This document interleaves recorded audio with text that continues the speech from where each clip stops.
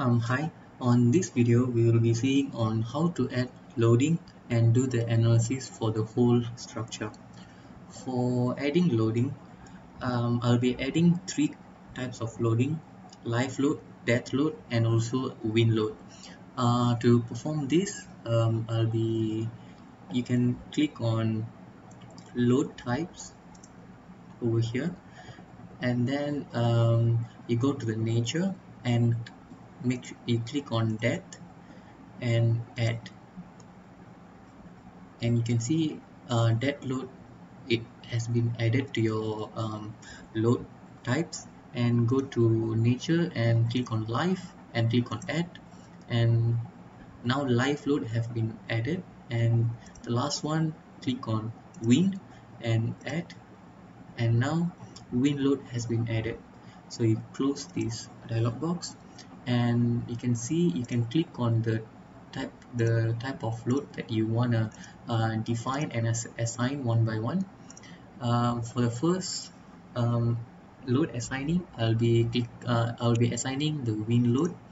So for my design, my wind load will be coming towards the x direction, positive x direction, which is from here to here. You can see the axis over here. It will be going towards the positive y direction. So my wind load will be going towards the positive y direction. So to do that, make sure you click on wind and you go to load definition over here.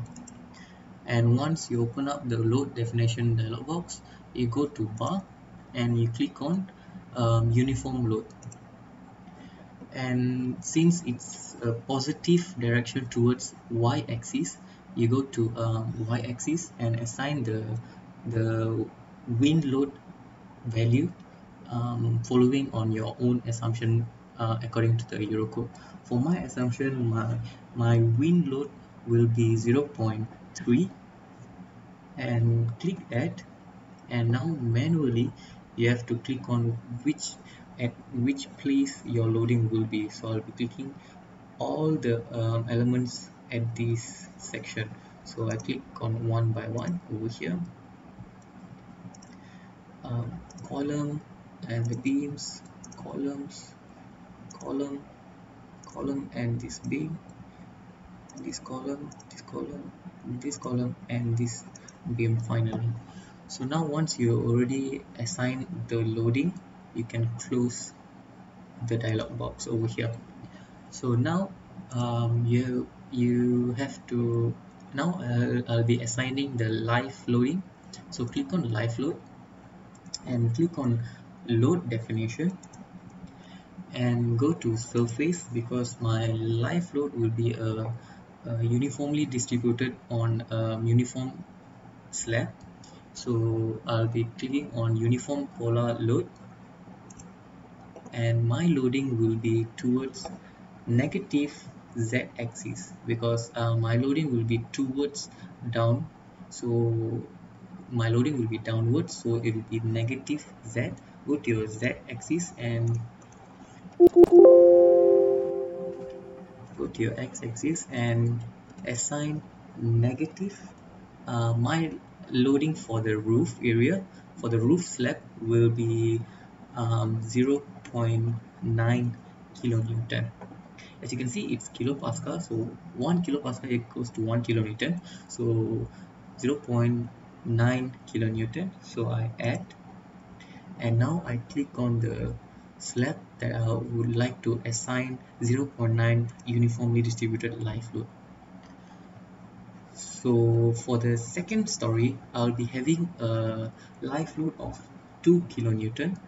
So I'll be clicking on the uniform polar load again, and on this x-axis I'll be putting negative 2 kilonewton. So add, and I'll be clicking on this whole slab over here. And my first story also will be having the same amount of load, 2 kilonewton. So I'll be clicking on this as well.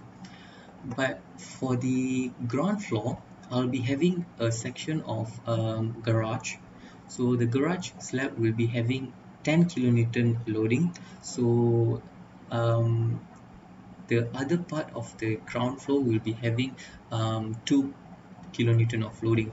So to have a different loading on a slab, you can click on uniform polar load on contour. First, I would like to assign 10 kilonewton for my garage, and click on contour definition and click on here, and you manually um, click on the slab that you would like to assign your 10 kilonewton loading for your garage, and over here. So click on add and click on apply. Oops, sorry, it should be negative. Go back to your uniform polar load. It should be negative because it's going from up to down, so it will be negative 10. Contour definition, click on here. So select your slab over here,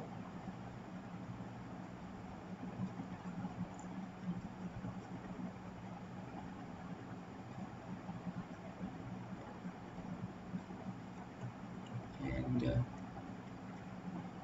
yeah, over here. So it's a square right now, so click on add and apply. So as you can see, uh, 10 kilonewton load has been assigned to this area, which is my garage. So the remaining area will be having 2 kilonewtons of load. So I'll be clicking on uniform polar load on contour again. So change this to negative 2 kilonewton. Contour definition, click on here. So I select the area of having 2 kilonewtons of live load and add and apply. Click on the area, and now as you can see, it's already has been applied.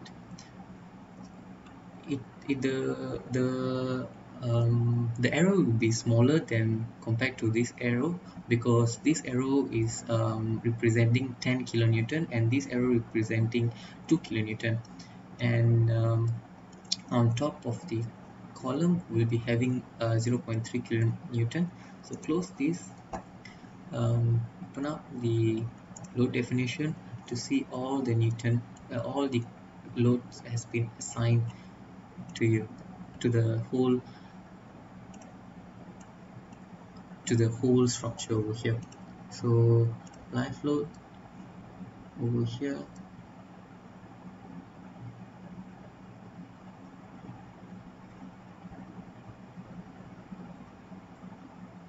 and for the dead load, you do not need to add a dead load, because the dead load has already been assigned automatically.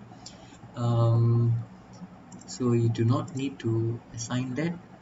And if you click on the if you unclick the structure type, so you will see the skeleton of the project, of the structure. So you can clearly see the each loading. So wind loading will be coming towards here, live load will be coming all from the top. So this one will be 10 kilonewton, 2 kilonewton, 2 kilonewton, and on top of the um, roof will be having 0.9 kilonewton. So the size of the arrow will be different to show you that the loading is different in size. So now you have already assigned dead load, live load, and wind load. Now you want to combine all these load into ultimate limit state. To do that, you click on loads, you click on loads, and you click on manual combinations, and combination type is ultimate limit state, ULS, and OK. So you click on here, make sure nature is all the load that assigned, and click here, and now you can see 1.35 for dead load, 1.5 for live load, and 1.5 for wind load. All this is according to Eurocode that I have selected at the starting of this project. So now apply and close. So once you combine all the loads, now you have to analyze the structure. So you can analyze the structure by clicking the calculation over here, and the analyze will be running. Since it's a very simple design, the analyze has no errors. So as you can see, the result FEM is available. So let's say if you are facing any errors, the common errors will be um, some materials has not been defined, or some overlapping between materials, and all those can be easily can be fixed. So for me, I do not have any errors right now, so that's a good sign. So once you already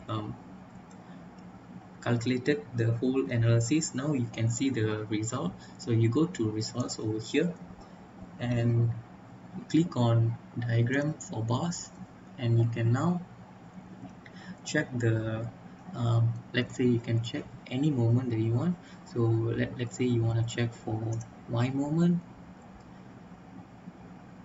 and apply. So you can see the my moments over here. Let's say you want to see force and apply, and you can see the force over here. And you can also check on deformation and apply, and all deformation will be showing like so.